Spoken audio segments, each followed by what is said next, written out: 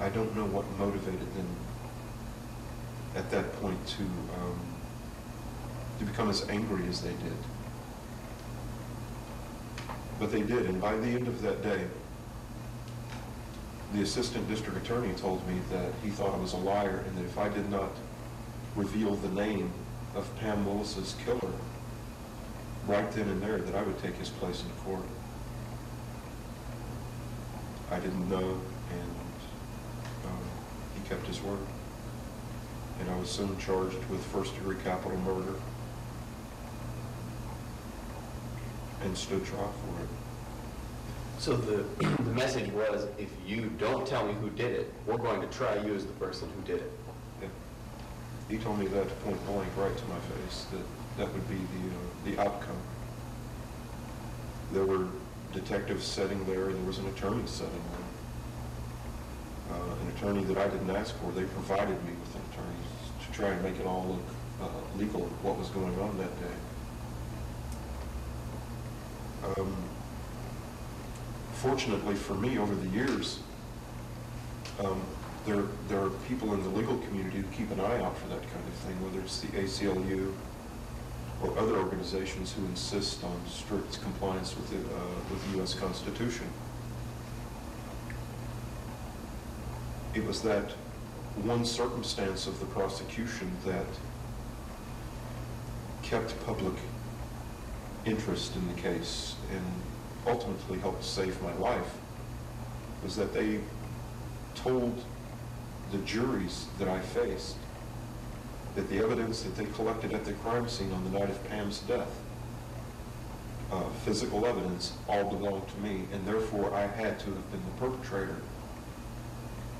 Unfortunately, none of the juries that I faced ever asked the question, if the evidence matched him, why didn't you arrest him the first time you spoke to him? Why did you let him walk out the doors and remain free for 2.5 years to continue a life of crime and drug abuse? Why didn't you arrest him? It was illogical, it didn't make any sense, and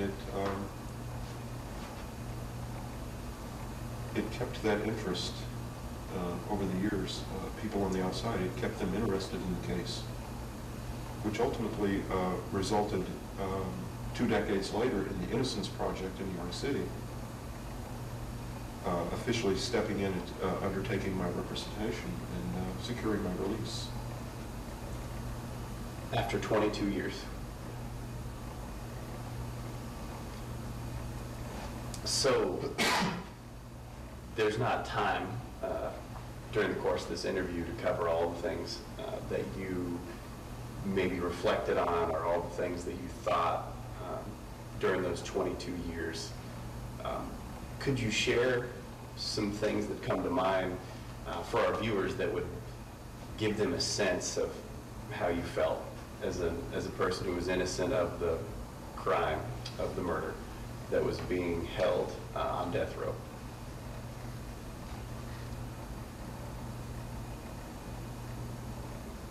I think first and foremost was the betrayal.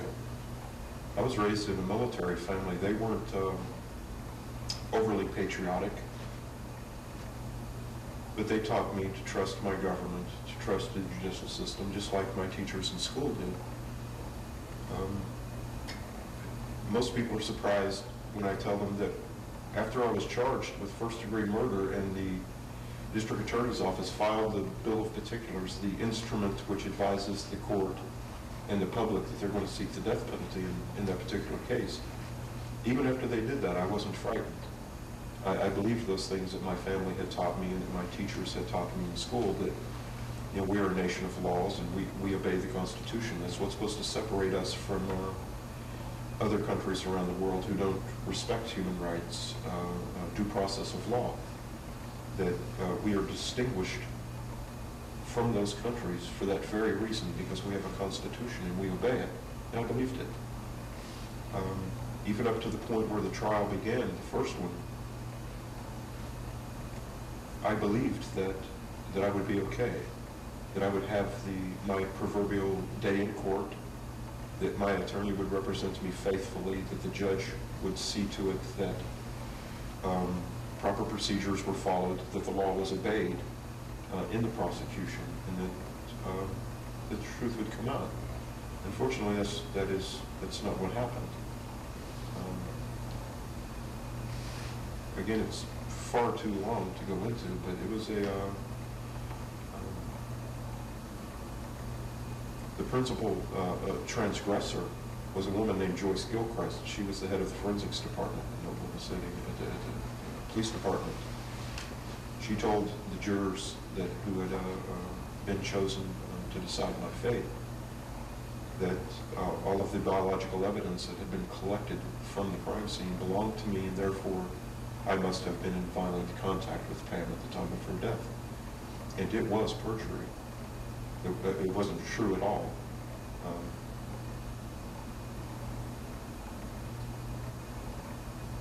When my attorney was unable to combat that testimony, not just because of his incompetence, but because I was poor, and I was unable to hire the experts who could come in and demonstrate for the jury the numerous problems that have since been identified with her testimony and her methodology.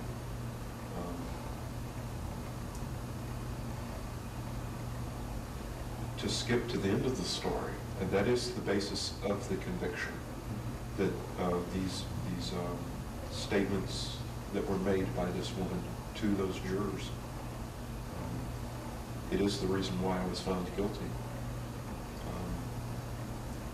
I protested, the entire time, as did my family and subsequent attorneys that were hired to represent me, that it simply couldn't be true. They couldn't explain that 2.5-year gap, that if this evidence matched me, I should have been arrested.